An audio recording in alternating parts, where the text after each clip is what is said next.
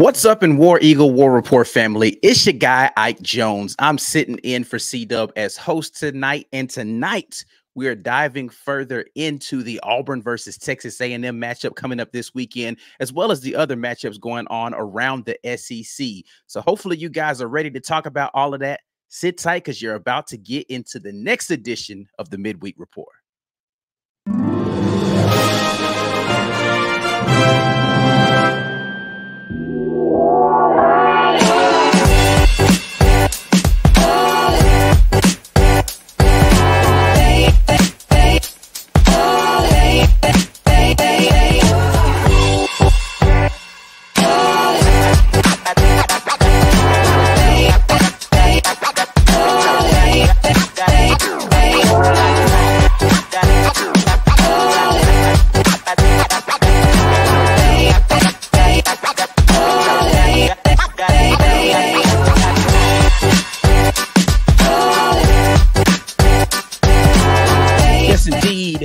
Another Wednesday is here. We are here with the Midweek Report brought to you by show sponsor auburnsports.com. Make sure that you lock in with auburnsports.com for all of your updates on all things related to your Auburn Tigers. That is recruiting and the likes. Check in with them. Shout out to JG Tate and all the people over there at auburnsports.com.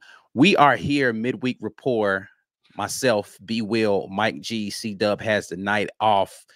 We're going to be talking about all of the things involving the SEC this week. Some good matchups. A lot of people's first SEC matchups coming up this week. And it's time to get in here and talk about it. Before we get into the conversation too much, you guys need to be doing the necessary, which is sharing this video. Make sure other people are involved in the conversation. Go ahead and hit the share button right now while you're thinking about it, whether you're on Facebook or on Twitter. Share it with someone right now. Like this video. Give it the thumbs up, subscribe to the channel if you haven't already, and we definitely will appreciate you all doing that. We're going to definitely need my guy Mike G to get in here and talk to y'all about all of the benefits of not just being a free subscriber, because that's wonderful, but there are some people who get a few more special privileges. Green Name Gang, tell them how to do it, Mike G. Hey, Green Name Gang, you guys want to be a part of this? We got lots of great content. If you haven't been part of our game day experience, there are some things that are member only. We do that to keep the trolls out. You guys definitely want to be a part of that community. You guys have been doing a great job gifting memberships, signing up for memberships. Let's keep that going. Become a patron. This is the best way to support our channel. I mentioned gifting membership. You can look for that gifted membership button and give the gift of the War Report. Anybody who's watching, YouTube chooses these at random. So if you interact with our channel at a high level but have not made the decision to become a patron yet, YouTube is likely to choose you to be on the receiving end of that membership. So watch out for your emails. I think that's how YouTube lets you know. They may let you know through the app, but they'll try to get in contact with you if you win one of these gifted by another member. We're giving away a mug tonight. Hashtag get your weight up in the comments. This is brought to you by War Eagle Oil. Our guy Walt Taylor. Hashtag get your weight up. Make sure you spell it right so you can get into this drawing. We're going to draw at the 1 hour mark and give that away. Give that away to a lucky member on the live stream. Look, guys, this segment is now also brought to you by Lynch Toyota of Auburn. Guys, my dad loves Toyotas. It's all he buys. He had a Corolla, a Prius, a Cressida. I don't know if y'all remember the Toyota Cressida. Yeah, one of those. They've got a RAV4. I don't think I know anybody who ever owned the Cressida. I definitely heard of them, but I don't know anybody. Yeah, apparently your family and B. Will's family is what's keeping Toyota in business, because y'all just buy up all the Toyotas. Bro. We know what's up. B had a green Camry. B had a Camry. His mom's had, and his dad had a Camry. Your mom had a Corolla, right? Or mom's had an Avalon. Avalon, that's what she had. That's right. Look, guys, if you're thinking about buying a new car, visit Lynch Toyota of Auburn. Support those who support us. You know, I can't speak enough. If you want a car that's going to run forever, buy a Toyota. They will run 300,000 to 500,000 miles easy, and all you got to do is change the oil and maybe put some new tires on it every 100,000 miles. Toyotas are special. Lynch Toyota of Auburn, we appreciate them for supporting the War Report. Last but not least, guys, the War Report Podcast Network is live. You don't want to miss all the great content that's coming out from our guys at the Uptempo Podcast and the College Loop and the Justin SEC Podcast that My guy, Ike Jones is always cooking up something for y'all. Lots of great content. Of course, the Auburn Express. We're producing lots of great content in audio-only format. You definitely don't want to miss that. War Reporter Podcast Network, bringing you guys something fresh in the car on the ride to work. Yes, indeed. So, gentlemen, it is the Wednesday before. Y'all know how we do Wednesday. We're going to get into our matchup. So for those of you who are chomping at the bit to talk about Auburn's game, don't worry, we got you. We will get into that. But before we do that, we always want to talk about what's going on around the rest of the SEC, and we'll get into our picks for those games. Speaking of picks, got to update what the score was from last week. I'm hot on y'all tails from a percentage standpoint here. Yeah, percentage-wise, Mike doing his thing. You know what I'm saying? Yeah, because you missed a week where he had some tough matchups. You cheating. I would have been cheating. I would have been perfect, B. You would have picked LSU and lost another game. I would have been perfect. Doesn't matter who would have been perfect. What matters is what has happened, and what has happened is B and Mike had a good week, 8-2, both of them respectively. Caesar took that hard one on the chin with UNLV. That's what killed him. He would have been right there with me that he picked Vandy. The Vandy win. That's right. We went Wake Forest, didn't we? UNLV. UNLV. Yeah, that's right. That's right. We did. So that's really what sunk Caesar right there, was him trying to stay true to Vandy for some reason. I don't know why he believed in Vandy. What were the two we got? I know we picked K-State and Missouri one. What was the other one? Which the ones that y'all did not hit on? Yeah. Arkansas. No, excuse me, not Arkansas. It was Arkansas. Oh, yeah. Arkansas and BYU. then Missouri. Yep. Well, wow, actually, Arkansas. Mike picked Missouri, and he did not pick somebody else that won. That's right. Yeah, that's right. I picked Missouri over K-State. Yeah, but B. He picked Tennessee. He picked Tennessee. You got the Florida one right, and he got the Tennessee pick. I was the only person brave enough. Yeah, so the Arkansas one was the common one, but then you guys were backwards on the Missouri situation. Wait, time out, Ike. Time out. We need you to settle something. Which pick was braver? Missouri versus K-State or Florida versus Tennessee? Considering what I know now, I'd say Missouri versus K-State was a braver pick. My guy. Absolutely not. Recount right now. Recount right now. That's only one count. Yeah, I don't know. I'm taking it up to the next court. Yeah, doesn't matter. We're on to the next week. We are here with this week. Not as many games, of course, because more SEC facing SEC here, but we do have more interesting games this week. I will start with the ones that I find particularly uninteresting, and we will kick it off with Georgia versus UAB. Is anybody gonna, speaking of bravery, does anybody want to be brave and pick an upset here?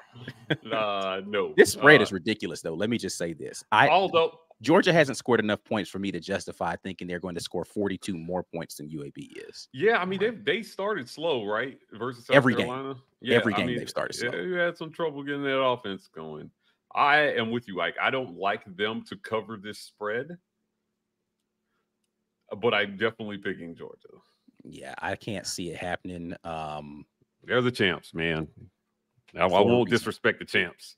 Yeah, they're definitely champs for a reason, and they've earned all of their props for that. So whatever, screw them still. Other non-interesting games going on. Charlotte is facing now number 25 in the rankings, Florida. Is that crazy to y'all that they're ranked 25? That's nuts to me, man. I'm sorry. Crazy. Yeah, Tennessee was overrated.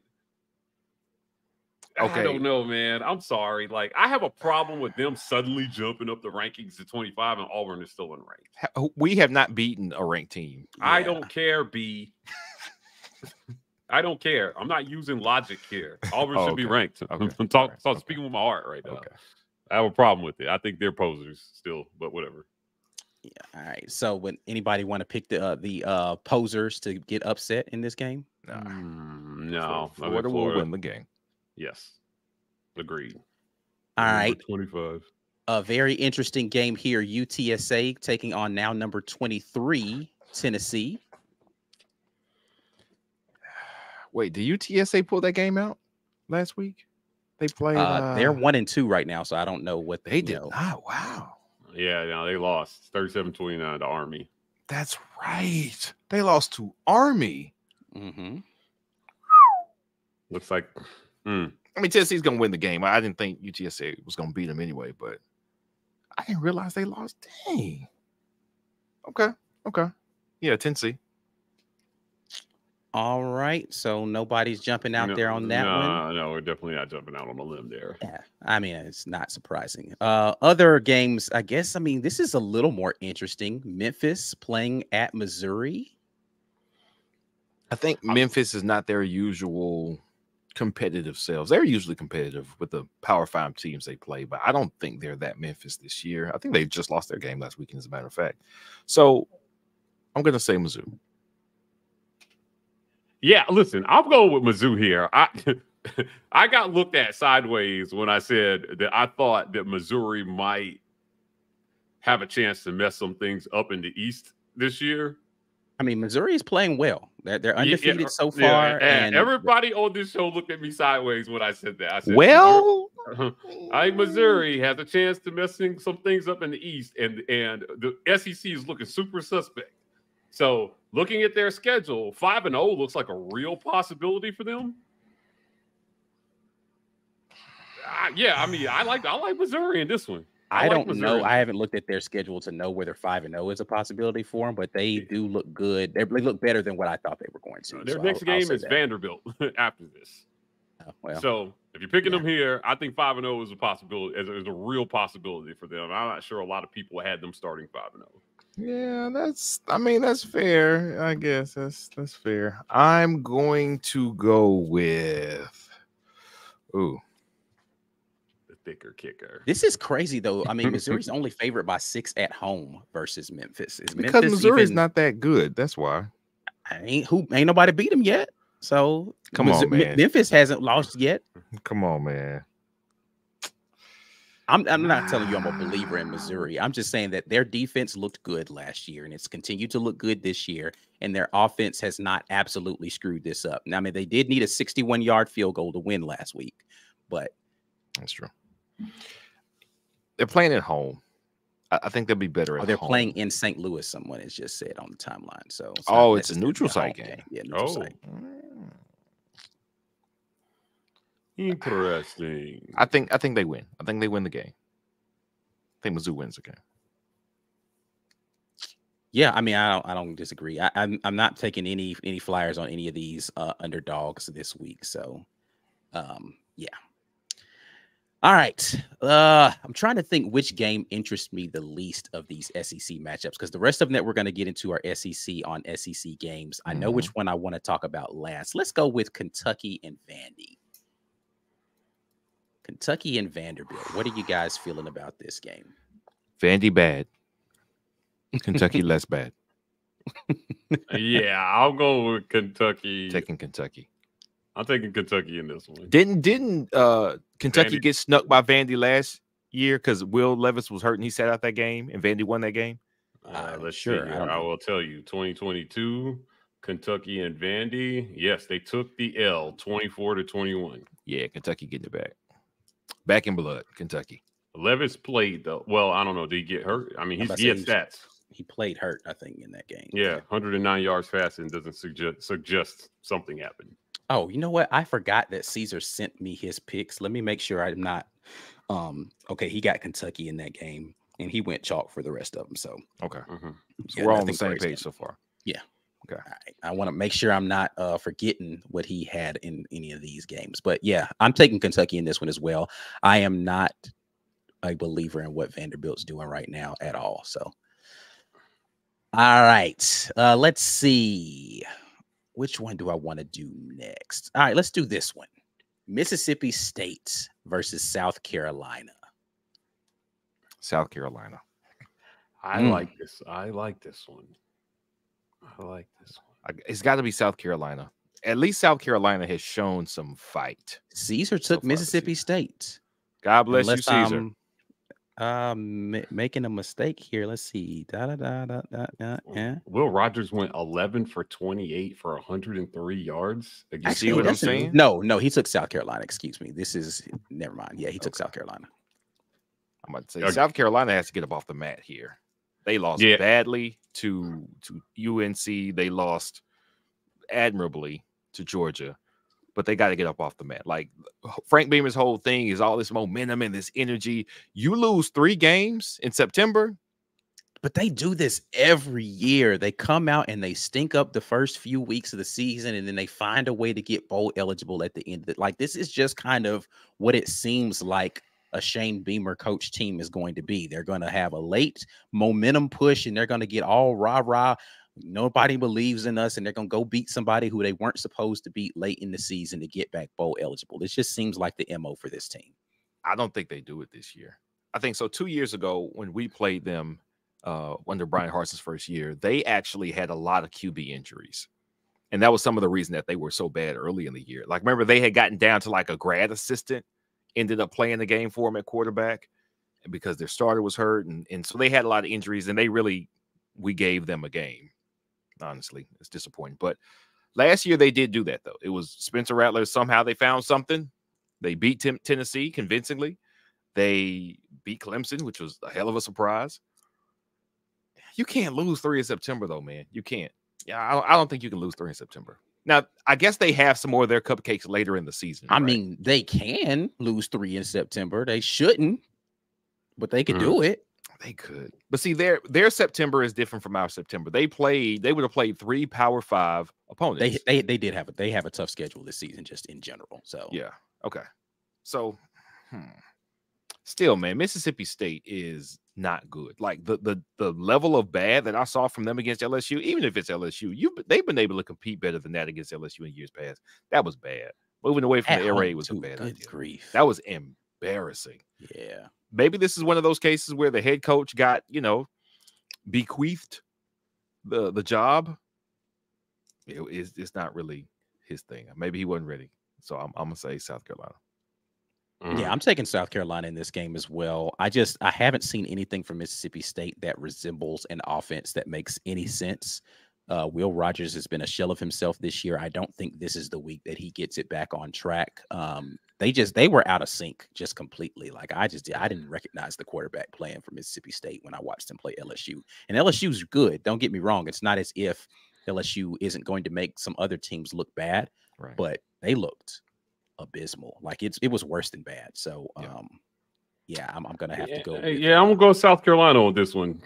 I wondered what this Mississippi State team might look like without Mike Leach. Rest in peace. But without his influence on the offense. And I think too many people assumed it would just be a continuation of what they had always been doing. And quite honestly, I didn't think that it would be. I didn't think it was a given. So he only threw the ball 28 times. That's what I'm saying. Like, it's just like it's not the same. Like, no, it's not the same, man. His total yardage is way down. His number of attempts is way down. His completion percentages is down. Like, it's just Are they running air raid even? No. Yeah, all right. Yeah, no, man. They're running a defensive coordinator's dream. Ball control. Safe, and that is not what they were equipped to do. They were barely equipped to run air raid. It was just that Mike Leach he knew what to do, and man, they lost too much knowledge. I'm sorry. This is the equivalent of deciding you want to be an architect after you went through 2 years of mechanical engineering. It's gonna fail, right?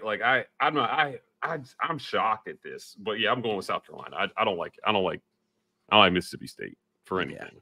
Yeah. Matter of fact, did I put them in the boss column? I did. That's why I put them there, because I knew they would be a mess. Right. Yeah, I knew exactly what was happening. Yeah, I believe that. All right, let's get to slightly more interesting game. Arkansas heading to face LSU. Not really more interesting, but hey, there's only really one interesting game on the schedule this week. Yeah, listen, I'm going LSU with this one. I'm not an Arkansas believer. There are a lot of people who felt like this would be a toss game for Auburn. Just wasn't quite I get it. But yeah, I'm going with LSU. I still think they have a chance to have a pretty good season. And I don't see that getting derailed by Arkansas. Agreed. Yeah, LSU is good. Arkansas is just barely okay. And I don't really. Arkansas and LSU usually play each other very, very, very tough. That's a rivalry. That's true. That's an inside Very this true. division. That's a rivalry. Whole 6 division p.m. game 2 in Baton Rouge. Oh no, bro. Yeah. Night in Death Valley. So I believe that Arkansas probably plays it closer than we expect. And it's kind of like when we heard the stat about the Florida game that Tennessee hadn't won in Florida in like 20 years. Mm-hmm. There's just something there about it. It's the same thing with Arkansas and LSU. Whether they're the better team or not, Arkansas usually just plays them to the death. But LSU's better. And Arkansas, Cam Newton Jr. just isn't doing enough for him. So I really, so they're not even, so let's just be clear. KJ Jefferson is not even really running the ball this year. They are hesitant to have him run this year because they want to try to keep him healthy. A part of what makes KJ Jefferson a special quarterback is his ability to run. Raheem Sanders is hurt right now, so they're still struggling to try to figure out what that run game is going to look like, and you're not running your QB as often. Completely different offensive scheme. I don't know. I watched a little bit of that Arkansas and BYU game, and I was like amazed that Arkansas was able to, like, BYU was even able to make this respectable because Arkansas was punching them in the mouth early. And for them to let BYU come back and win that game after, like, I think they were up like 14-0 within like the first 5 minutes. It was something stupid where like they were just, I was like, they lost this game? Right. They had all the momentum at home and couldn't find a way to put them away. I was just like, yo, this is crazy. Like, I don't believe in Arkansas at all anymore after going and watching that BYU game. Right. That's where I'm at too. So yeah, I don't know that they find a way to beat LSU at LSU. Can't see it happening. LSU's too good. Arkansas is too suspect. And again, if you're not going to, that to me would be like LSU not using their quarterback as a runner. It's like, what are we doing here? Like, that's part of what makes him good. You're not going to use that as part of your game plan. Like, I get it, off schedule stuff, and he's just going to scramble around, maybe that, but you're not going to actually run like read option stuff or quarterback draws, none of that. Okay. All right. So just try to make KJ Jefferson a pocket passer. That's your strategy this year, Arkansas. Which he isn't. Never been. They were talking about him during that game, and they were saying, he went to a new QB coach, and that QB, KJ Jefferson's what, like a 4th-year starter now, right? Like, he's been and they're like, he's learning to throw with anticipation and better ball location. I was like, in his senior year, you're just learning how to do that, bro? Like, that's sophomore year figuring out how to do that sort of thing. Your senior year, you shouldn't still be trying to figure out where passes need to be delivered so that they can get run after the catch. Yeah. KJ ain't it, man. He's not. People want to try to say he's the best quarterback in the SEC at the top of the season. He ain't. People get those returning names. I've heard his name before. He's good. No, he's not. He's just been here a while. Yeah. Oh. All right. So the only other real interesting game this week, Ole Miss traveling to Bama. Can Lane Kiffin finally get this Nick Saban monkey off of his back? Because he finds ways to screw this game up every single year. And I think he actually has the better team this year. Can he get the win? I think he's got the better quarterback. Oh, that's not even a competition. Jackson Dart's league's better than anybody they're going to try out at quarterback. Yeah. So or at least what I've seen from those quarterbacks. I don't know, down the line projections, all that kind of stuff. Nothing I've seen from the quarterback position at Alabama thus far is equivalent to what Jackson Dart has done. And I don't think Jackson Dart's amazing. I just don't think any of the quarterbacks for Alabama are particularly good. So, yeah, it's Ole Miss averaging 526 yards per game so far this season. They are definitely putting up yardage. Bama only 367. Man, I believe Ole Miss has the team to win this game. I'm just not sure if they have the coaching. But with new coordinators for Nick Saban, maybe this year they have slightly better coaching. I'm with you, Ike. Kiffin always finds a way to mess this one up. This is what makes it tough, because if Lane Kiffin finds ways to screw this game up, he should have won this game a couple of times already. I agree. And he finds ways to mess it up. He finds ways to lose. He's already stirring the pot, talking about, we don't even know who's calling the defense over there. That looks a lot more like T-Rob defense than it does. Like, why are you doing this, Lane? I was telling Ike this, B. Our friend, our Bama friend, Courtney McKinney, tweeted out, we're really going to lose to Ole Miss, to P. Golden after talking all that crap. And then Lane Kiffin responded to her with a crying emoji face. And I warned them about Kevin Steele. I warned every Bama fan I knew about Kevin Steele, and I warned them about losing good offensive coordinators year after year. And I felt like, hey, man, this might be the weakest round of coordinators Saban has hired in quite some time. Yeah. Like, wow. So, look, man, it's in Tuscaloosa. It being in Tuscaloosa does, I think help narrow down some of the mistakes for Bama. They play a little bit of a cleaner game for Texas game.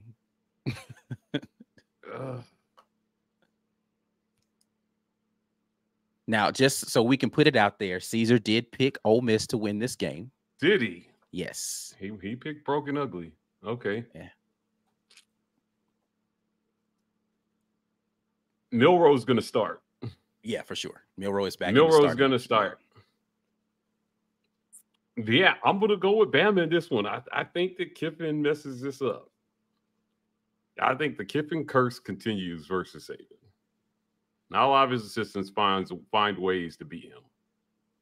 He's got some kind of like mind control thing going on. I mean, he's now lost to two of them because he lost to Jimbo once, and then he just lost to Sarkisian. So and Kirby. So 3. Oh, 3. I forgot he lost to Kirby. So the mystique maybe is off of that a little bit at this point in time. But Lane Kiffin still firmly in that column of L's. When did he lose to Kirby? Championship. Yeah, the national championship game. 2021.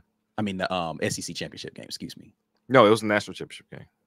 He beat Kirby in the SEC championship game 2021. Oh, that's right. And then lost in the national championship rematch. Yeah, that's right. Oh yeah, you're right. In the national championship rematch, because I was like, wait, that first one Kirby lost. Yeah. Yeah. Yeah, man, I'm gonna go with Bama in this one. I'm not an Ole Miss true, even though I still think Auburn versus Ole Miss is gonna be some kind of pivotal game in the West. It's in this weird year in the West. No, I don't know. No, I'm switching. I'll switch it. I'll go with Ole Miss in this one. I'll go with Ole Miss. Lane Kiffin pulls it off. The curse is broken. All right. Caesar and Mike both going Ole Miss. B. I have not said that. No confidence in this.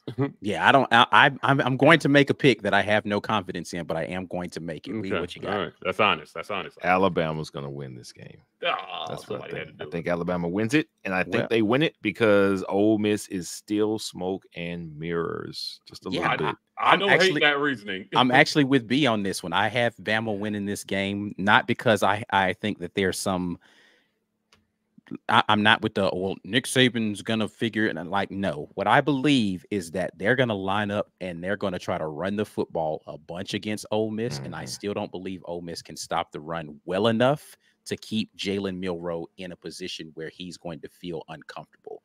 If they're gonna let Jalen Milroe run and they're gonna line up and try to run the football, I think they'll be fine. If they want him to drop back and pass the ball 30 to 40 times this game, it's gonna get ugly. I think Bama wins this game. I don't know how close it's going to be. I just think that they're going to find a way to pull this off, and Lane Kiffin will do something that's going to make me laugh at him. Yeah. I don't know how much of it is really going to be. Both games that I watched from Ole Miss, both Georgia Tech, the first half of Georgia Tech, the first half of Tulane, the other team is in them with it, and neither team was nearly as talented as Ole Miss is. So if you're just hanging, kind of like last year, they just put it on a bunch of teams that were just, they overpowered. Remember, they were like struggling with Vandy for the first half of the game, and then they pulled away and scored like 4 touchdowns straight. They do this. And which is why when they started playing competent teams, they started losing. And maybe some of the smoke from the Auburn job had something to do with that as well. I think Bama solved the problem this last weekend by everybody was down on Milroe after the Texas game. So they said, all right, you want to see Buckner? Right. Okay. You want to see Ty Simpson? Yeah. And then after that embarrassing show at South Florida, 17 points total, came home and said, like I said the first time, Jalen Milroe's a starter. Shut up. Right. I think that gives you some, you know who your starter is. We're not pulling them. You know what you got. You know what he can and can't do. There's going to be no, maybe we can go to this. No, we're not. Give us the game plan. A team that is actually susceptible against the run, like Ole Miss compared to what Texas was. Texas is elite on the defensive line. Ole Miss is not. I think they got enough to take care of Ole Miss this weekend. Yeah. Yeah. I think it's gonna come down to being able to move bodies in the trenches, and I think that Bama can do that a little bit better. Bama's defense, though, the thing that worries me about this pick is the inconsistency of Bama in being able to stop the pass, and Ole Miss is gonna want to air it out. They are, and so if Jackson Dart has a good game, Ole Miss absolutely can win this game. I'm just banking on Bama choking the clock out and Jalen Milroe being able to orchestrate some drives where the run game is really going to get going. So that's all I got for it on that one.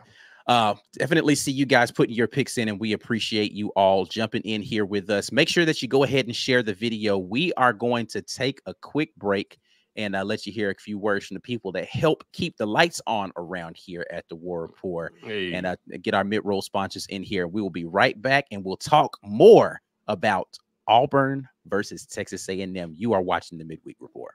This edition of the War Report is brought to you by our generous sponsors. AuburnSports.com. For news and notes on all things Auburn Sports, head over to AuburnSports.com. When you work out, grill out, and chill out, you deserve the best life possible, and Golden's Cast Iron is here to provide the tools to help you do it. Check them out at GoldensCastIron.com. And our giveaway sponsor, War Eagle Oil. For all of your motor oil and related products, head over to WarEagleOil.com.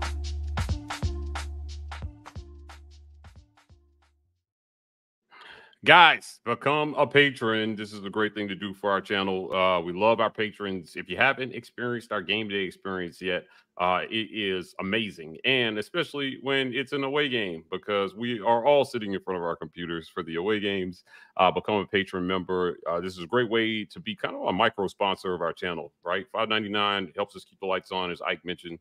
Become a patron, please. And give the gift of the War Report. You guys have been doing a great job with this. Memberships are up, large part because you guys are giving the gift of the War Report to somebody doesn't have it. Beside our game day experience, you also get film reviews that Ike is doing. That's patron-only content that we're doing for you all. We're doing a giveaway. Hashtag get your weight up in the comments to get into that giveaway at the 1 hour mark. We will draw for this mug. Hashtag get your weight up. This is brought to you by War Eagle Oil, longtime sponsor of the War Report. We appreciate them. Also, Lynch Toyota of Auburn, mentioned at the top of the broadcast. My family has owned every Toyota that's ever been made. Every single one. Man, dude, do you remember the Yaris, B? Like, we had a Yaris. Little bitty one? Yeah. Yeah, we had a Yaris. An Echo. We had an Echo. Oh, yeah, right?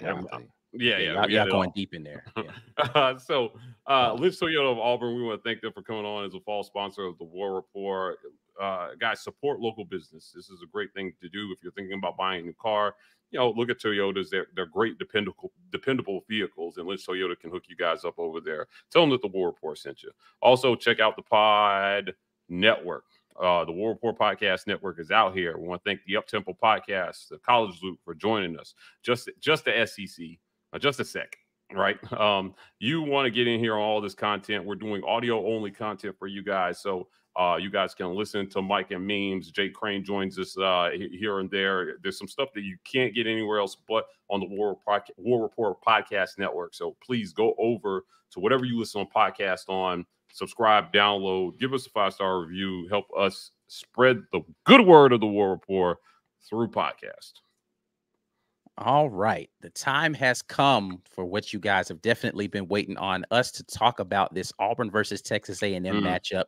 Let's look at the head-to-head here. Auburn currently 3-0, Texas A&M 2-1. I didn't put that on there for some reason, but who cares? The game is coming up this Saturday at 11 a.m. Central Standard Time on ESPN. Texas A&M favored in this game by a touchdown. The ESPN Football Power Index has Texas A&M favored 67.2%. Texas A&M leads the series 9-12. The last meeting, of course, famously the game last year where Auburn won 13-0. Very ugly game, but Auburn pulled out the victory in Cadillac's first win as interim head coach. This game is going to be at College Station. Gentlemen, it's time to talk about it. How are we feeling about this? Mike and I talked about it a little bit this morning. Mike, you've been on a couple of other places. I'm going to let B. Will get off on his thoughts first because Mike has had a couple of opportunities to talk about this. But B. Will, how are you feeling about Auburn versus Texas A&M right now? I have no idea. I feel nothing. We don't know enough. Nothing. We haven't seen enough. We saw A&M get shredded by a Miami pass game, and we've seen our pass game struggle. You would say that's a loss for us, right? Because we don't have the thing that's their weakness. Then I saw Peyton Thorne actually look like it was coming together on the ground and in the air the second half of the game. And I say, oh, well, I don't know. We might have it. Then I look at Texas A&M's third down defense, and I say, ooh, they might be pretty well put together when it comes to getting that stop. And then I look at their schedule and say, yeah, but I don't know, because they played two teams that are absolutely awful. They played Miami, and Miami didn't really get stopped. They put up 40-something points. So, I mean, hey, how good is your third down defense? You get outscored like that. So, I don't know what to make. They just scored on first and second down. They weren't worried about it. You know what I'm saying? 40-yard bombs. Let's get it. So I don't really know what either one of these teams are. That's the problem. We don't know what either one of these teams are. We talked about it on Sunday, and I said it then. I'm even more confident now. The things started looking like they were coming together on Sunday for our offense. I feel like we should have seen that on a week and a half ago at Cal. That was the weekend to have a work in progress looking like things were starting to come together, not Samford, because we can't make anything of that against Samford. They were always going to be overpowered. I don't know how good or sound they are defensively to be able to measure our offensive output against Samford. So I can't say we're definitely on the right track. I can say we look better, but we should look better against somebody who's less talented than we are. So what do I know about our offense for sure? That Peyton Thorne is going to start, that he may be prone to making mistakes. I don't know much more than that. I know that A&M hasn't really run the ball well. I don't know if it's because they don't want to, because they're trying to get their pass game reps against cupcakes like we tried to do last week. What's the reason they haven't run well? Is their offensive line not that good? Is it that they just really like Wegman or Bobby Petrino's just pass happy? It's kind of a Bobby Petrino offense, honestly. Okay. So there are a lot of reasons why, but we still don't know who they are in the run game, really. Not Texas, I keep saying Texas A&M. Miami kind of forced them to pass when they started putting up so many points. And so they weren't going to just be able to pound the rock anyway. Time was a factor. You got them pass the ball. They weren't able to do it well enough to get back in the game. I think this is going to be a dogfight. I think this is going to be a very, very close game. And I have no idea who's going to win it. Because we don't know who these teams are. We don't know. We don't know yet. 3 weeks, 2 cupcake games for each team. We have no idea who these teams are yet. So I'm going to just assume that Auburn wins. Because I am a homer. I am a Homer Simpson. I am Homer. I'm going with Auburn. All right. Not mad at that at all. Like I said, Mike G, you've had your opportunity to speak on this a few times. But, hey, listen, maybe someone has not heard your thoughts. Thoughts on this game, Texas A&M welcoming the Tigers into College Station. I'll approach it from a different standpoint. I think we know who Texas A&M is, right? Their team's going to throw the ball, and they're going to put the game in Connor Wegman's hands. That's what they've shown right? The Miami game, a lot of the hubbub about the Miami game, I think, is over. That game was pretty offensively. That game was pretty evenly matched, right? The score was 26-31 at the end of the third quarter. Miami outgained Texas A&M by 18 yards in that game. Through the air, they were evenly matched. On the ground, they outgained Miami by 20 yards. Turnovers certainly hurt them in this one. But I think we know who Texas A&M is, right? They've got a ton of talent, right? They've got two really good receivers. They are a little banged up. I'm not sure that's being talked about enough, right? Like they are facing some injuries. But I think they know who they are and what they want to do. Right now, what sucks for them is that it's going to be strength on strength when they play Auburn. Their passing game versus our pass defense, to me, is the key to the game, because Auburn, to win this game, is going to have to hold them, I think, below 24 points. I don't think Auburn can win a shootout right now at Texas A&M. I don't think this is going to be particularly high scoring. And what worries me even more is I'm not sure that Auburn has an identity on offense. I think that the quarterback experiment for the first 3 games was to the detriment of this team, right? They spent the whole game against Stanford trying to get an experienced transfer quarterback settled. That blows my mind. Right? Peyton Thorne, part of the reason you bring in Peyton Thorne is that he's supposed to hit the ground running, man. He was supposed to be starting at square 3. The start of this season looks to me like he started at square 1. And whether you want to put that on him or the coaching or the play calling, who knows? Right? I'm not saying which one it is. I'm just saying, who is Auburn on offense? I don't know who they are on offense. I'm not sure that they really learned anything on Saturday. Like, I'm not sure they got better due to the level of competition. I'm not sure they got better. Right? It looked like they were having tryouts at wide receiver on Saturday. They ran so many combinations out there. Now, they had some guys coming back from injury. This was just not where I envisioned them going into Texas A&M. So, where I digress from where B is at, I think Texas A&M knows exactly who they are and what they want to do. Whether they can do it is another thing or not. But I would take for this matchup this week, Texas A&M being at home and Auburn being on the road, and how these seasons have started. I mean, they learned something about themselves in that loss to Miami. I think they learned exactly where they're at. And Bobby Petrino was cooking up something just for this. I'm a little shocked because B was real high on Petrino coming into the season. So this take on Texas A&M, it shocks me a little bit. I think we've seen enough of them know who they are. So I don't know who Auburn is just yet. And I'm happy to be wrong on this one. But I don't know what you see on tape that says Auburn's going to do what going into Saturday. I think that's an advantage. My point here is going to be a couple of things. You do know who Texas A&M is, and it's been underwhelming. So I think that Connor Wickman can throw the ball really well, but to your point, that's strength on strength. I'm not as worried about that portion of things. And I think for Texas A&M to come in not really knowing what they're going to face that's a dangerous proposition to go in there and say, I have no idea what team how do you prepare for that? How is Texas A&M going to prepare for an Auburn team that they don't have the first clue who they're going to face? You got to go back and look at. I don't know that they don't have no clue who they're going to face. If you don't know what their identity is, how does Texas A&M? Yeah, those are two different things. Just when I say no identity, I'm saying I don't know this team knows what they can do well. That's not advantage Auburn, man. That's advantage Texas A&M when you go in not knowing what you can actually do well versus a Power 5 opponent.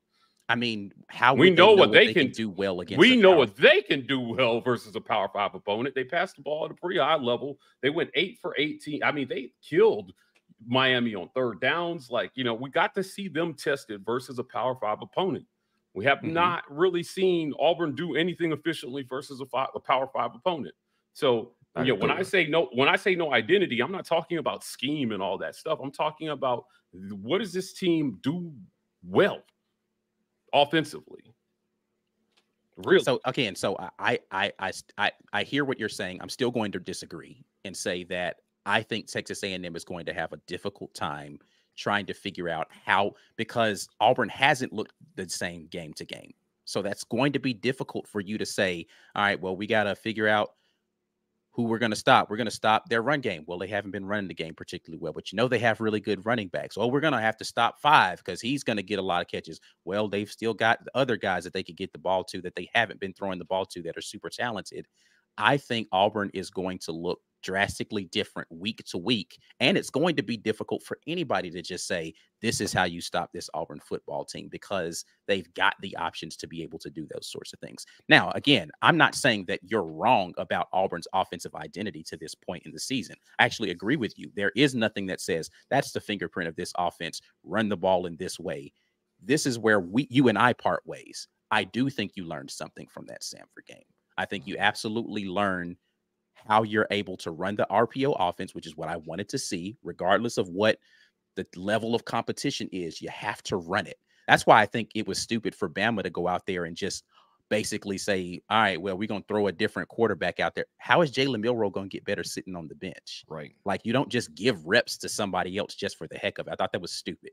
I get you want to stick it to the fans. Go out there and run your stuff with the guy that you want running that stuff and give him an opportunity to prove it.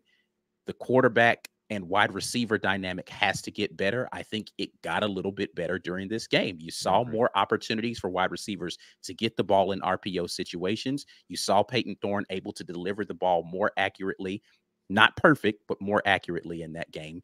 And you saw them being able to establish themselves as a team that has a threat. Whether he's going to run for 100 and something yards, that's not going to happen. But a threat for Peyton Thorne to be able to pick up yardage with his legs, you have to at least respect it, whether you feel like he can outrun your. I just watched, again, I've been watching a lot of film. I just watched UL Monroe's quarterback break off a 40-yard run against Texas A&M last week.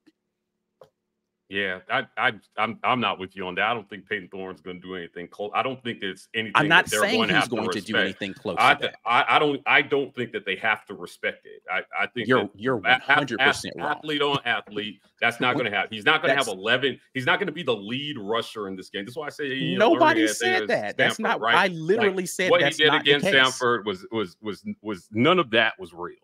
None of that was real. I literally said that's not the case though. What's that? Said the stat sheet said those were actual yards.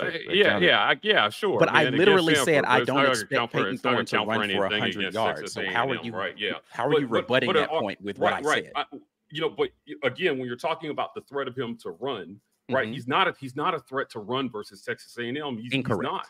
He's incorrect. Not. We can agree to disagree with on that one. I'm just telling you, I don't think they're going to respect it. They're going to contain him in the pocket, and they're going to force him to beat them with his arm.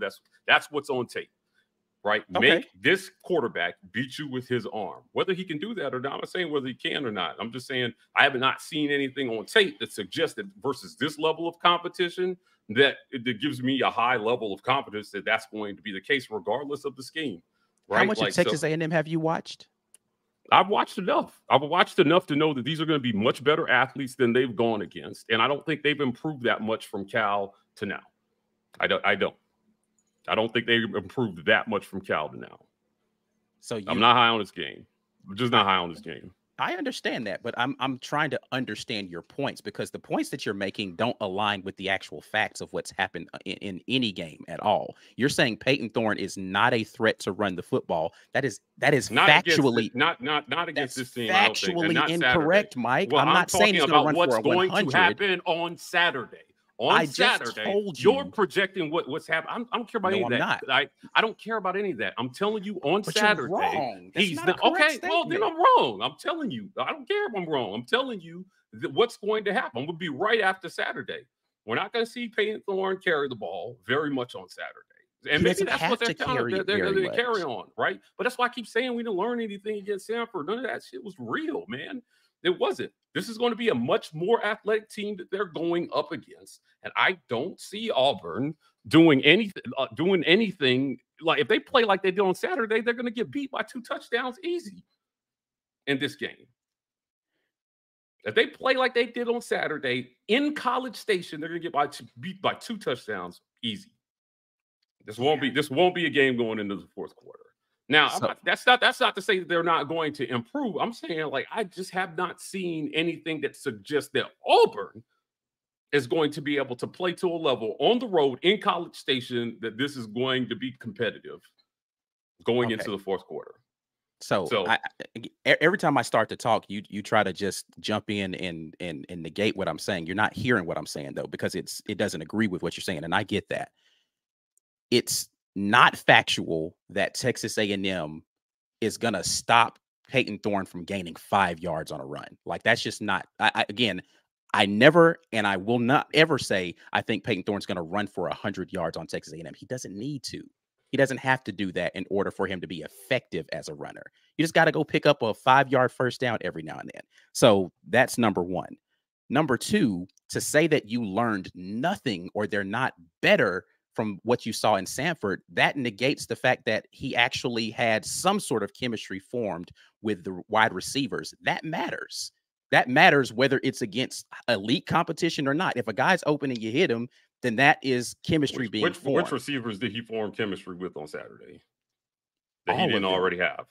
It doesn't matter. It doesn't matter whether you're building on previous chemistry or you're building chemistry with new receivers. That's kind of irrelevant. And again, you're saying that after watching.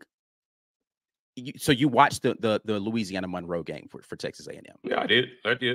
Yeah. So you saw their quarterback, who is equally as athletic as Peyton Thorne, break off long runs in that game, and you're telling me Peyton Thorne has no ability to do that?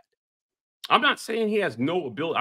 I'm saying that it's not likely that he's going to do that on Saturday. No, I don't think it's likely that he's going to do that. So it's likely for UL Monroe to do it, but not Peyton. I don't think it was likely for UL Monroe to do it. But he did. It happens, Ike. It happens. Things happen, man. UMass broke off a run. You're talking about one play. I'm talking about the entirety of a game. I'm talking about the entirety of the game. Right. Peyton Thorne, what I'm saying is Peyton Thorne as a runner is not a serious threat in this game coming Saturday. It's just not. He's going to have to beat them with his arm. Right. But that's the point I'm making. That's the exact point I'm making, is that him as a runner is not a threat. Who is saying that, though? Who said? You keep bringing up some run that some random quarterback broke off. I'm not saying he can't get a big play here and there. I'm talking about in that's all I'm asking. That's all I'm saying he needs to game do. Plan. Yeah, I don't think that's going to be relevant at all in this game. I don't think it's going to be relevant. I think that they're going to play to stop the run, and they're going to force Peyton, whether it's him carrying the ball or Damari or Jarquez, and he's going to have to win this game with his arm offensively. I don't disagree with that. That's what I'm saying. He's going to have to win the game with offensively. I've never said anything other than that. I don't think Auburn matches up well offensively right now to provide the type of run, whether it's the quarterback or anybody else. That's it. Okay. It's the only point I'm making. And what I was saying about Sanford was, again, a lot of what they did, right, isn't going to matter versus Texas A&M. What I don't think it's going to matter. The same guys got the same targets on Saturday. Jay Fair had 7 receptions for 93 yards.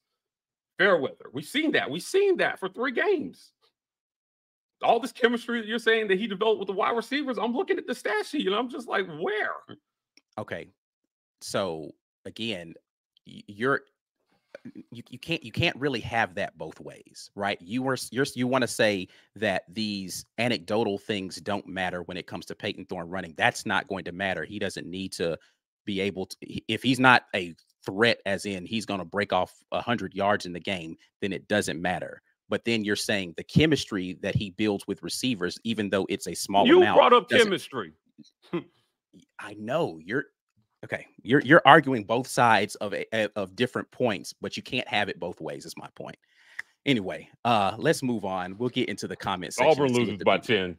Okay, prepare yourself emotionally, chat. Auburn loses the game by 10 points. We appreciate everybody for jumping in here in the conversation. Let's see. We got a super chat here from Auburn Dad who says, Mike, let's hope A&M thinks like you do and we burn it. I'm happy to be wrong about this, by the way. The great part about booging is that when you anti-boog, you're happy to be wrong, right? Like, so I won't come on this show and sweat one tear if Auburn wins.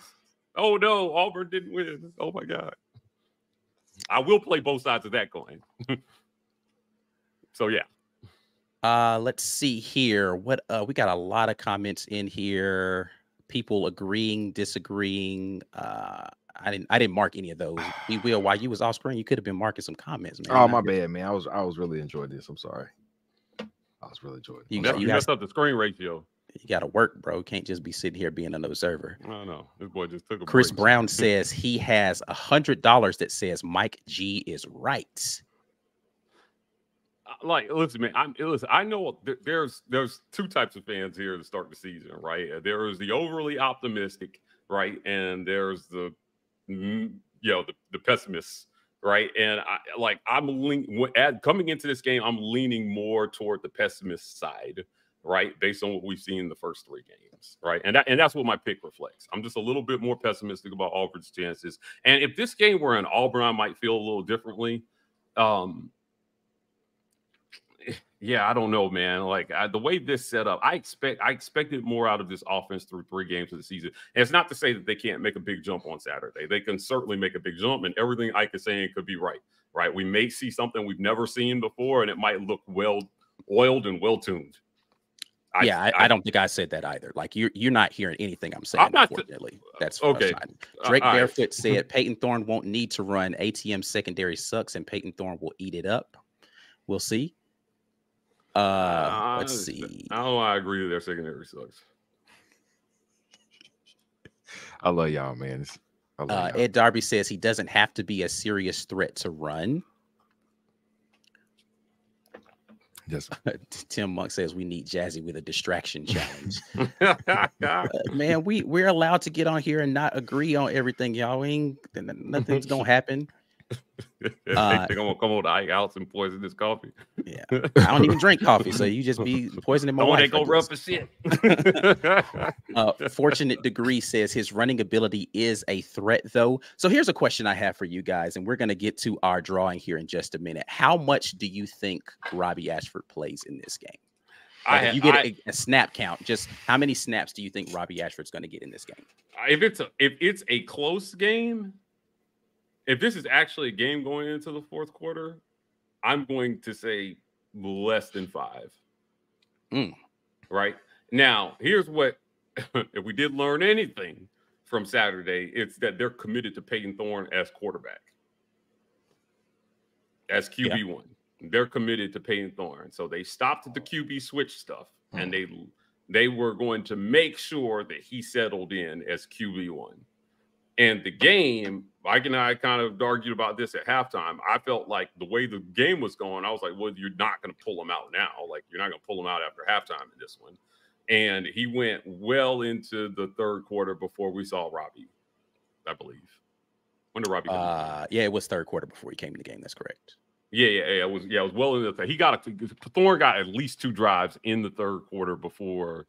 Yeah, Robbie only came in that first time in the red zone again. His first appearance was that after that long Peyton Thorne run where he almost scored, they got down to the 1. Robbie came in on that next got the play. Touchdown, right? Yeah. So, yeah, I don't think that Hugh Freeze was asked this question in a presser where he said, hey, man, doesn't it make sense if you're trying to get a quarterback settled in to let one actually get settled in? And then Saturday, what did we see? We saw him stick with Thorne until Thorne got it or didn't get it. Now, I pressed him on this on Monday and said, hey, can we expect you to continue this, what we saw on last Saturday, this Saturday? And he expressed faith in Peyton Thorne, but also said that the guy who does the job has to do the job well. Paraphrasing him, but he was like, listen, you got to do your job well. So, if the game is going as close and Auburn, if the game is close, I don't think that it's going to matter whether Auburn is moving the ball offensively really or not. Like if it's a low scoring game, drag it out game, Thorne plays till the end. We might see a gadget here for Robbie or a red zone call to try to get a touchdown and create some parity, but I think maybe I will go less than 7 snaps if the game is close, right? If Auburn is getting below, like if it's not going well at all, and A&M is pulling ahead, then I think you might see Robbie by the second half. I think he will bench Thorne and he'll go with Robbie if A&M is pulling away and it's not going well, right? But if it's a close game and Payne Thorne is maybe struggling a little bit, but Auburn is within striking distance, I think most coaches are inclined to stick with their guy and let them tough it out until the end of the game. That makes sense, unless they're just offensively like stagnant and you just need, Thorne. Oh, and this is barring Thorne turning the ball over like 4 times or something crazy, right? Like, which is not unheard of. That's really the worry. Yeah. If he's not, so I should add that caveat. If they're not scoring, but he's not turning the ball over, they're going to stick with Thorne the entire game, right? If he is turning the ball over, then you'll see him get pulled, and Robbie will get a significant amount of snaps in this game. B. Will, thoughts on that? For how many snaps you think Robbie gets this game? I was going to say 10. I think he gets double-digit snaps. If we don't have the utmost confidence in our offensive line versus their defensive line in short yardage or red zone situation, you put Robbie in because it's a difference maker. That doesn't mean that they're going to give Robbie the ball and say, hey, get a couple drives in. I don't think that happens unless, to Mike's point, things are going badly. I think what we've seen between Cal and Sanford is if Payton Thorne starts making some mistakes, you have reason to concern. And it's not that he can't get it back together. It's just that I don't think you got that much time to let him dig a deeper hole before you make some changes. Now, to be fair, at Cal, they put Robbie in at some times that really didn't make a lot of sense for what was happening in the drive to that point in the down and distance.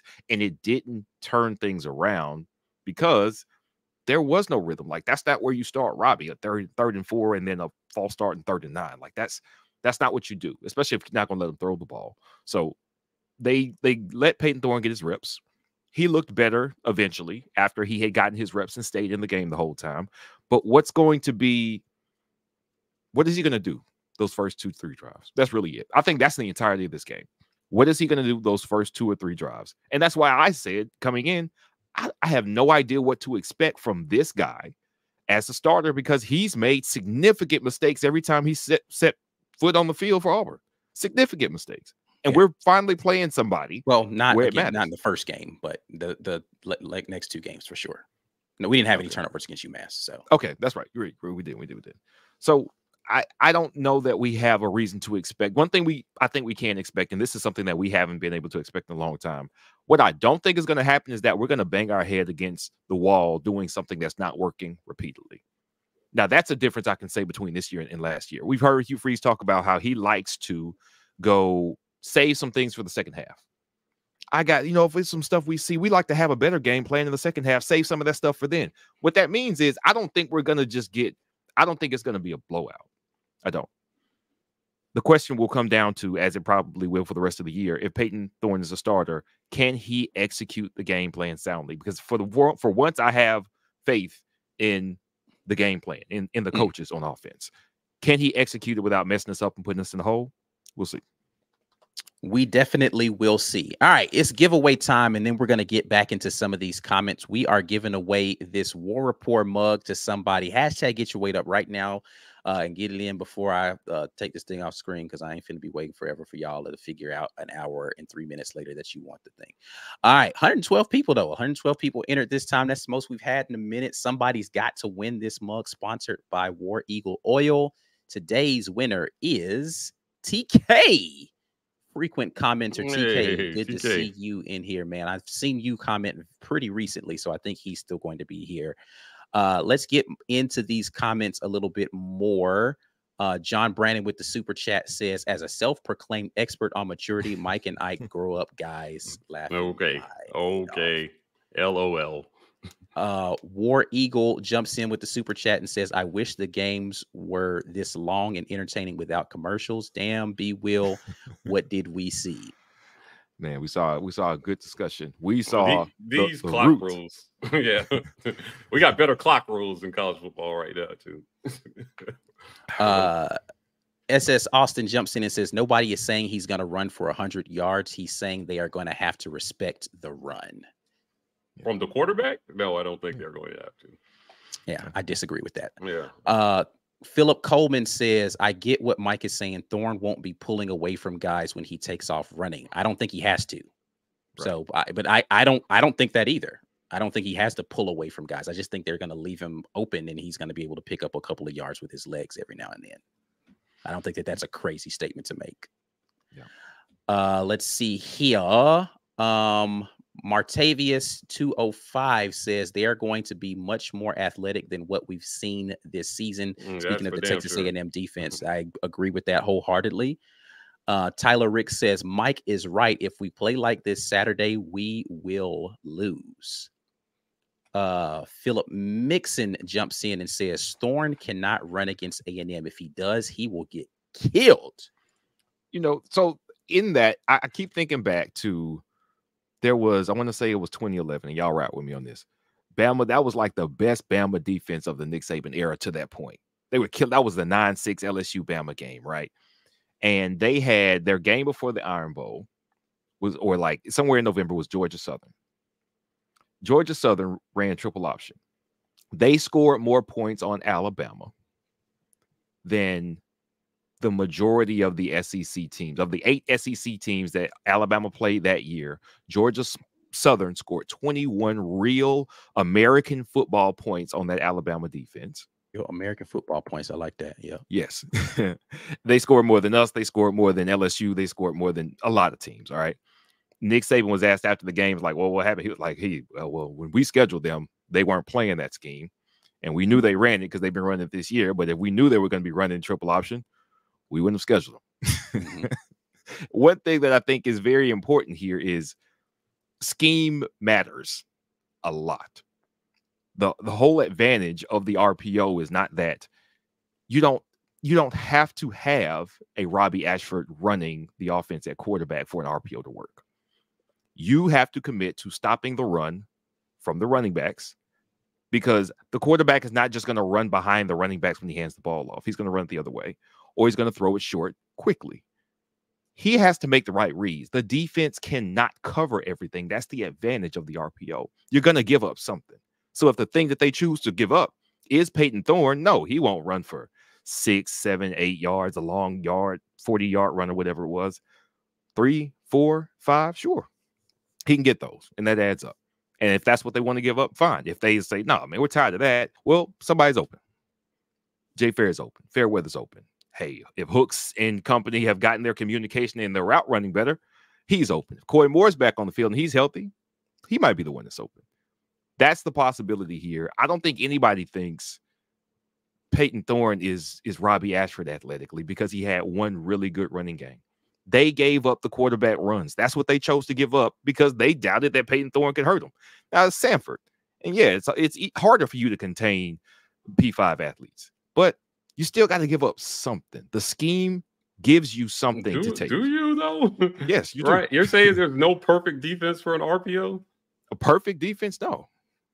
I mean, you talking like the 2001 Ravens or some stuff? Maybe 85 Bears. Yeah. Sure. I mean, if they executed at a high level, then sure, right? Yeah, I'm not. And this Texas A&M defense has not been executing at a high level against everybody. So that's what I don't get where I get you not liking Auburn in this. I don't get your confidence in Texas A&M as if I'm not that. It's crazy. I'm not that confident in Texas A&M. I'm just really down on Auburn's offense. That's what I'm saying. Like you have, really down on Auburn offense. You have to have some confidence that because you just said, do they have to be perfect? You're just like, well, we're just not going to execute nearly well enough that it'll matter, basically.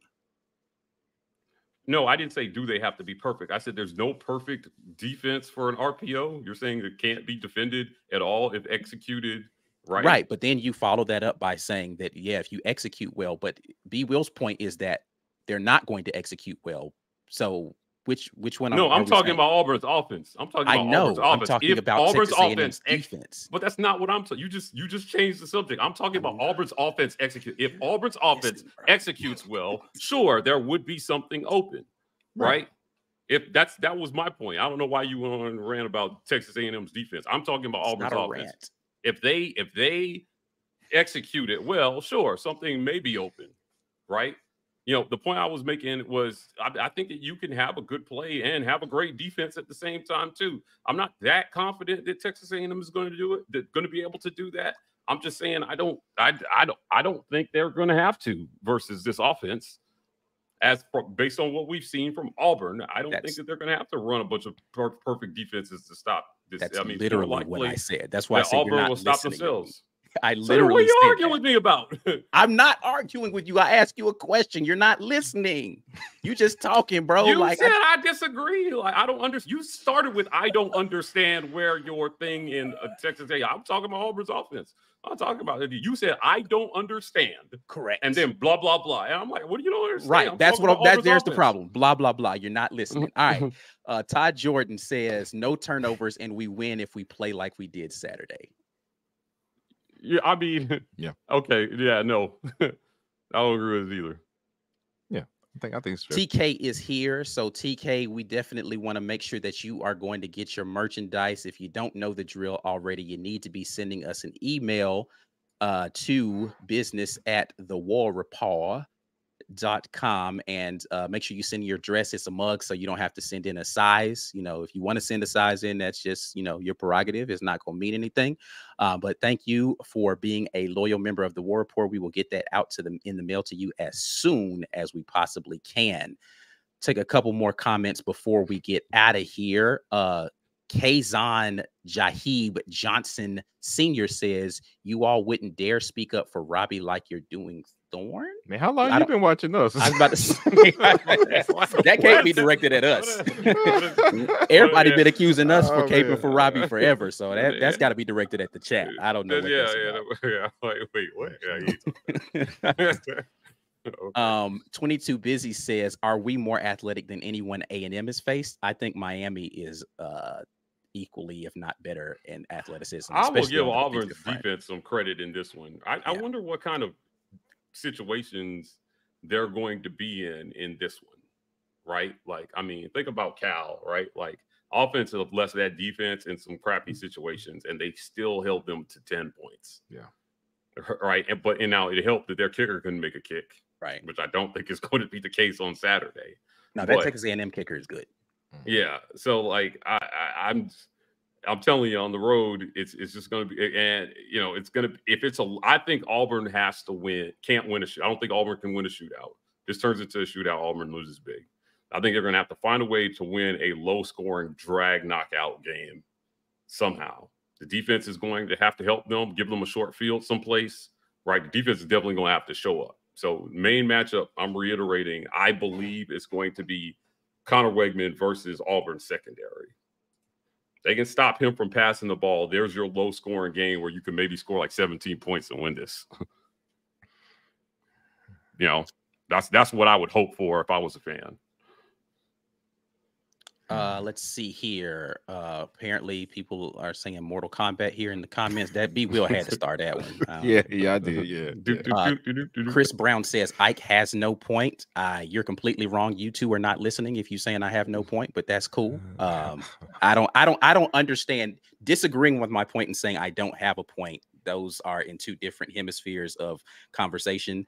You can disagree with the point all you want to, but to say I don't have one, that just means you're not listening to the point that I'm making, which is fine. You don't have to listen to me. Just listen to the person you agree with and thumbs up the video.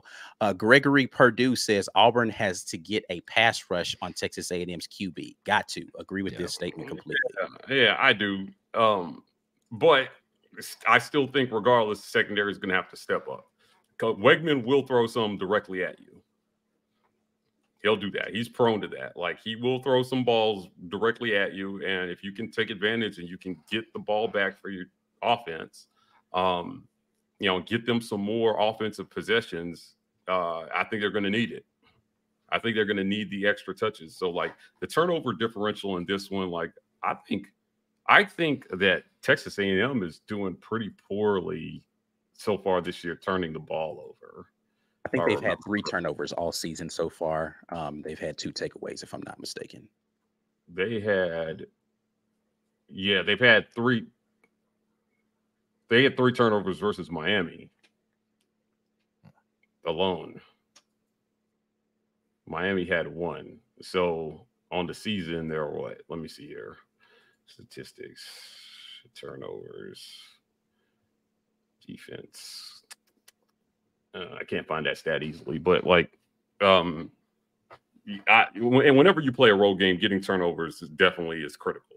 Yeah. Right. So, I mean, and I was kind of like a novice statement to make. If you get turnovers, you have a better chance to win. But I'm stressing that I think the secondary is definitely going to have it's a little easier when you're getting pressure on the quarterback for sure. And you're forcing him into bad throws. But I think that's where they need to put all their energy. Petrino, and it's weird. Right when you don't expect something, maybe it can happen. Like I guess, maybe in the point that you're making about Thorne running the ball, like if they don't expect it, maybe like he pulls out and hits a big one, right? It's weird. It was like, when we played Mississippi State back in the day, whenever they broke a big run, it just felt wrong because they throw the ball like 60 times, like they never run, right? And they threw so much, they lull you to sleep with it. And then all of a sudden they, rip off a big run. I know everybody was worried about run defense coming into the season. Right. And then, versus Cal, I thought they did a good job shutting down Jaden Ott and that Cal running game. Cal fans were talking reckless. They felt real confident about Ott running all over because how could y'all couldn't stop UMass and they didn't do much on the ground. So it'll be interesting to see what Petrino does in this one. He's definitely a pass heavy kind of guy. Yeah. But I wonder if, again, he tries to throw Auburn and maybe come in and establish the run on this one. They've got some good running backs, too. I liked what I saw from both Owens and Bain. Is his name? No, hold on. Ruben Owens. That's his name. Ruben Owens is the backup. Bain is the guy at Miami. That's my bad. Yeah, Amari Daniels. That's the other kid. Sorry. Apologies to Amari Daniels. I wasn't trying to disrespect you, even though he's a starter. But I do think that they have two good running backs there. The question is how heavily they're going to lean on the run. They've really been trying to get that pass game going this season. And maybe that was one of those things where they were like, they're forced into it in the Miami game because of how the score started to get away from them. And in the other games, maybe they're just trying to work on the pass game because they know they need to be able to do that a little bit better. It will be interesting to see how this matchup goes this weekend. All right. Anybody got any final thoughts before we get out of here? Go ahead. Go ahead. I think so much about every time we've had a good season, we bottomed out in a game before we hit a stride. 2017, we looked abysmal against Clemson on the road. God awful. Didn't know what we were doing. And then we lost a game that we should have won at LSU as well. But the offense had potential. It had to get going. Of course, 2013 at LSU, we dropped that game and then we got going. And for this team, I do think we're a game behind schedule. I think we should be further along than we are right now. But I also have more faith in this coach, in this coaching staff than I've had in the last two coaches combined. Just because we haven't shown it yet doesn't mean that we don't have something to show. And I can't disagree with Mike in that, no, we have not looked great. We haven't even looked good on offense, but that doesn't mean that we can't look good on Saturday. And that's why I'm leaning, of course, partially homerism, because, I would declare that. Is Avery Jones hurt, B? Avery Jones? Avery Jones? No. It was who? We had Cam Stutz, the one. Cam Stutz, I'm sorry. So he was reportedly at practice. Yeah, I think Stutz is okay. Xavier Miller might be the one who might miss a little bit, but but yeah, I think otherwise we're good up front. Right. One thing that I can say for certain is I agree with your assessment of, yes, A&M's passing game, Mike. It did look good in Miami, even though they lost that game. But our secondary has been pretty light. They're dirty. They're one of the best in the country, if you ask me. And we screamed it before the season started that this would be the best position group on this team.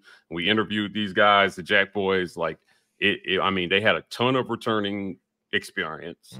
They've got clear leaders, and they've got a whole lot of talent and speed in that secondary. So I'm excited to see what they do in, to start the game, if they can produce a turnover. I'm a little worried about punt return. Yeah, I mean, I think that their strategy for punt return this game is just going to be field it. Catch it. Catch it or get out of the way. Like I don't, unless somebody is, I've heard. I don't want to say who I've heard has been back there fielding punts that we have not seen yet this year. But they have put some different guys back there that have done some punt return stuff before. So maybe we have an opportunity, but I don't even think that they should be trying to get a lot of stuff in. Just go try to block all of them, bro. Just go try to block all the punts and get away from it, man. Yeah, punt safe or go after it. Keontae was electric back there to start the season, Yeah. so it's disappointing. We wish him a speedy recovery from the surgery.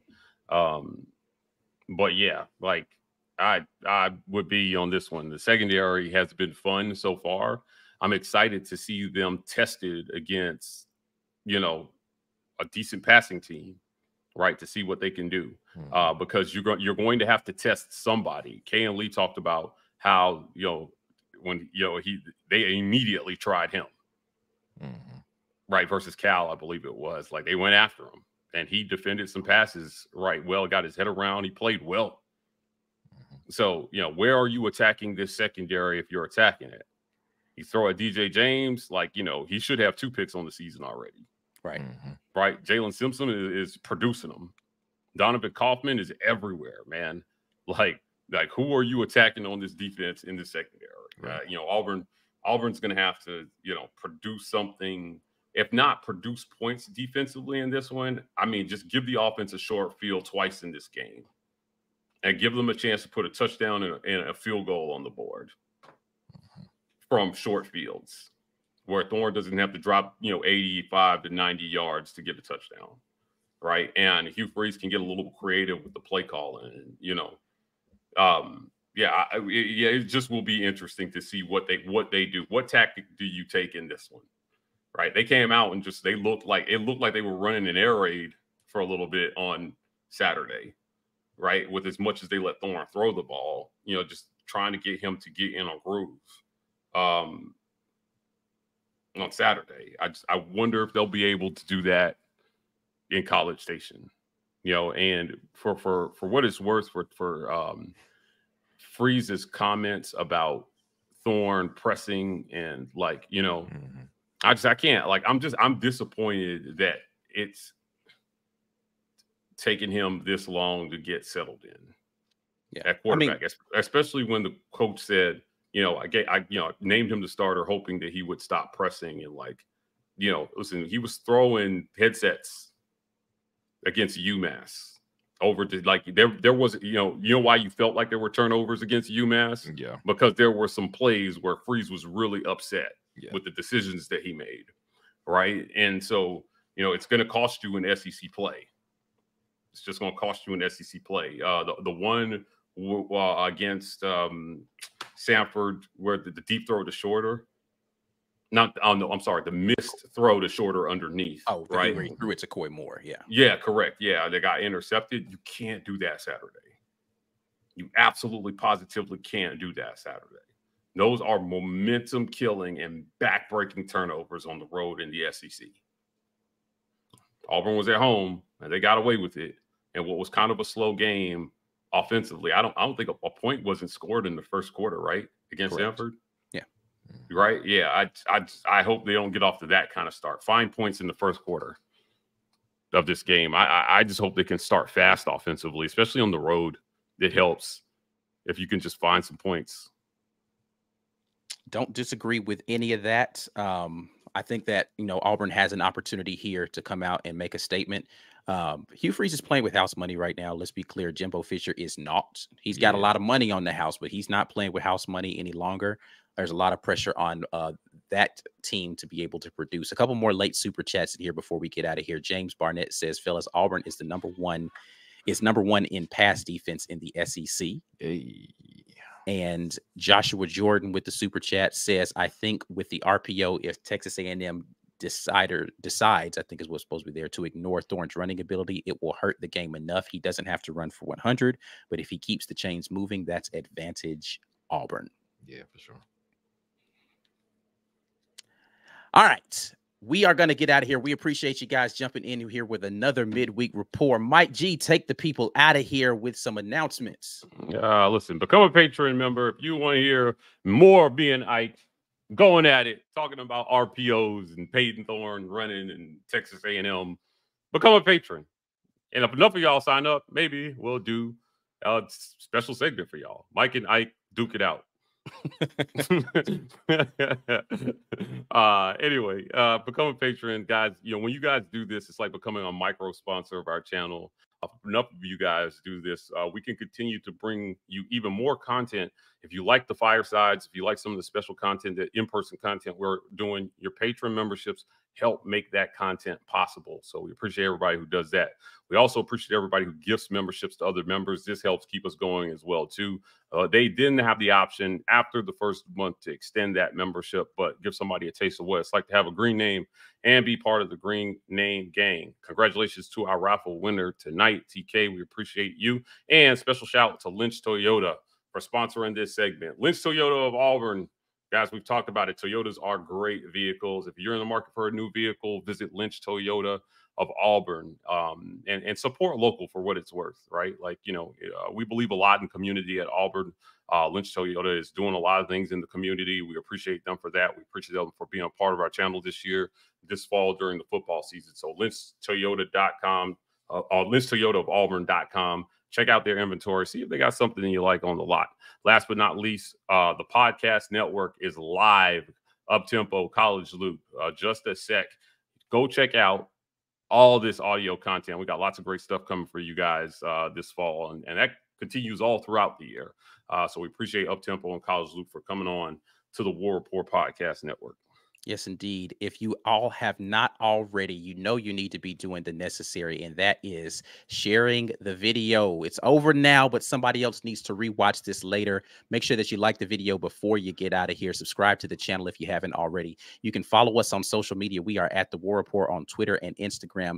We're TW Report on TikTok. Before I get out of here, I would be remiss in not saying thank you to Auburn Dad, John Brannon, and I'm missing somebody, Chris Jones and Wesley Hilson, all for gifting memberships during this show today. We appreciate you guys for continuing to support us in all those ways. We're out of here until nope, not tomorrow, because tomorrow's Thursday. Until Friday, we're going to be right back at you with another edition of the Morning Drop, Facts and Naw style. So make sure that you get your questions in. We'll have the graphic up some point tomorrow for you guys to drop your questions in there. We'll holler at y'all on the next time. And as always, War Eagle. War Eagle.